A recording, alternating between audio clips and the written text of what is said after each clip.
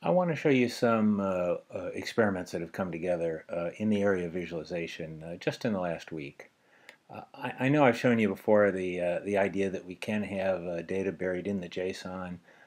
Here's a time series with temperatures, and what we've added is the ability to add to that a visualization. In this case, I'm visualizing it with D3, a library from Stanford, d3.js. And what's interesting is when that library comes up, this code reaches into the documents on the page and finds that data and renders it. I can show you that working again if I just go back to the original data, pull up a different visualization, or I can reach back into the data itself and find different data. Here I've edited some data with these little substitution command to make it look like Hawaii, where it's always 75 degrees.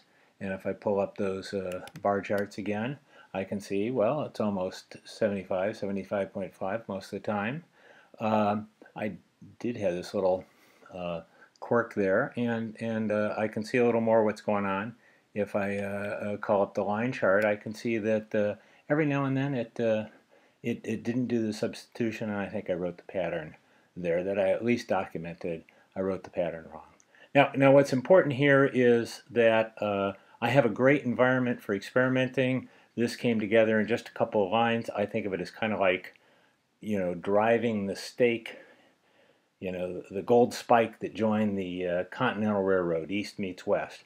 What I have is a vision for visualization, and I have a vision for data, and the fact that the two came together in just a couple of lines. I actually thought that I would drag the data and the visualization into the same page, and that turned out to be awkward, but because I'm in this experimental environment, I just tried something else and it actually coded up better.